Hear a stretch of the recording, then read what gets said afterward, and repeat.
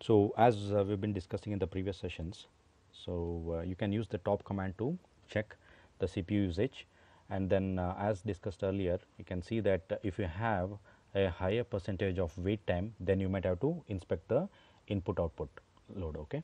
So, for that what we have done in the previous session was install SAR utility.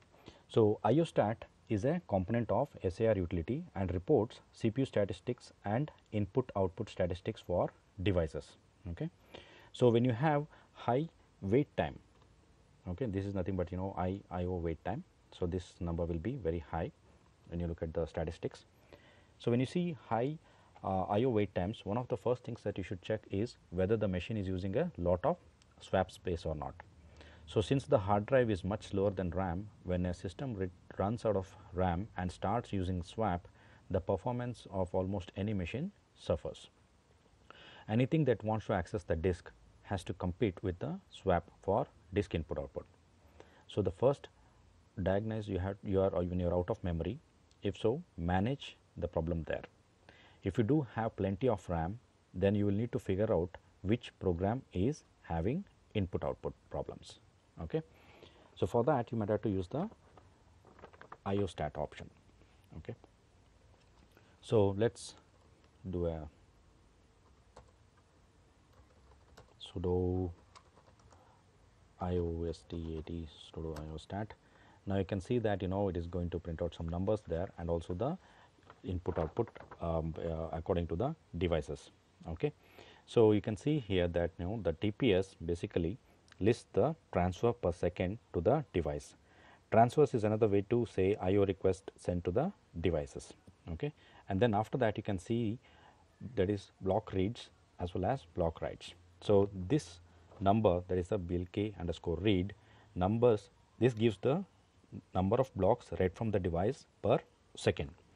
So, the write number, this gives the number of blocks written to the device per second.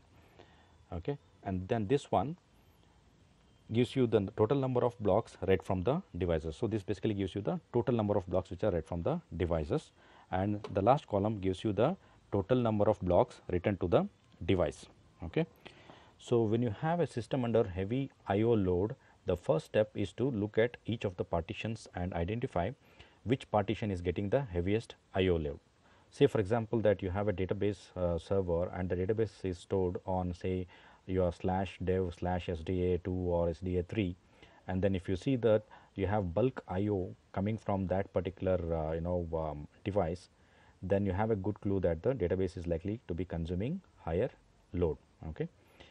Now, once you figure that out, the next step is to identify whether the input output is mostly from the reads or from the writes. Okay. So, let us say that you have a backup job that is causing increase in IO. So, since the backup job is mostly concerned with reading the files from the file system and writing them over the network to a backup server, you could possibly rule that out if you see that the bulk of the IO is due to the writes.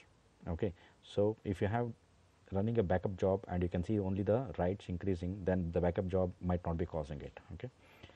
So, you might have to run this IOStat more than one time to get an accurate sense of the current state of your input output. So, you might have to run it multiple times.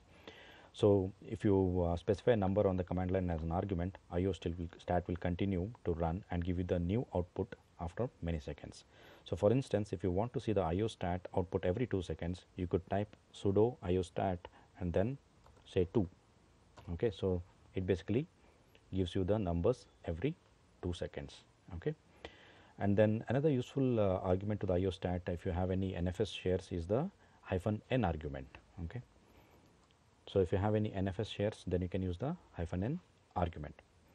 So, IOStat will give you input output statistics about all the NFS shares. Okay. Now, there is also a simpler tool available called IO top in the new distributions, that is from 2.6.2 kernel or later. So, this IO top is a blend of top and IOStat. It shows all the running processes on the system sorted by input output. Okay. Thank you.